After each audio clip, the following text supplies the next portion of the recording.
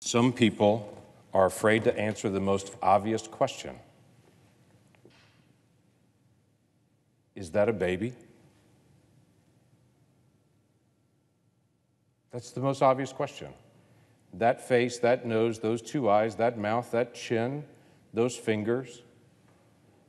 Is that a baby? That's really the only question. Is that a child? Maybe there's a second question that needs to be answered. Are all children valuable?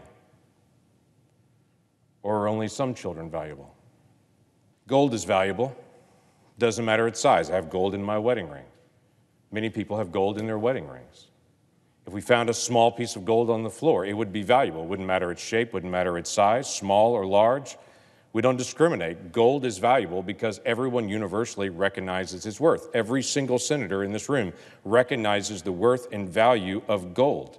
It's around $1,800 an ounce right now to be able to get gold. We all seem, no matter how small or large, gold is valuable, but we can't seem to agree that all children are valuable. Literally, gold is more precious to some people in this room than children are.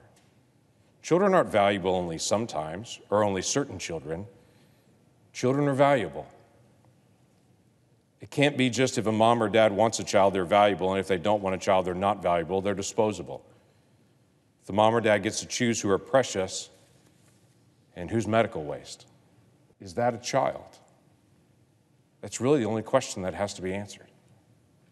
If I ask, is that a child, people respond, well, do you spend enough for child care or health care? And I still say, wait, stop answering my first question. Is that a child?